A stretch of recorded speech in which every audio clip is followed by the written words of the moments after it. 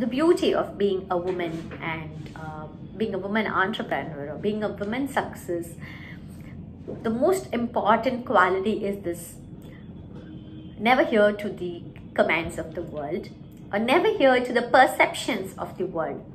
The world keeps judging. Whatever we do, there's always certain judgments that happen. And in fact, the only way to answer the world, or the loudest way to say the world shut up, is to show results.